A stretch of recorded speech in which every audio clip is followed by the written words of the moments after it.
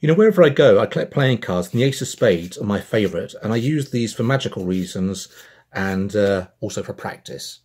Now, I'm going to mix these face up and face down. So there we have face up, face down, face up, face down, face up, face down, face up, and face down. I'm going to split them into two groups. If I do that, these are face up, and face down, and the same over here. But look, here comes the magic, because I can make these one by one all turn face up. Look at that. Now 4 face up aces here, and these are now all face down.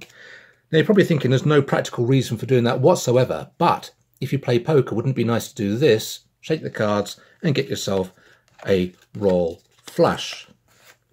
But if you did that, you'd need an awful lot of money to pay off all your debts, which you can do with a credit card anytime you want.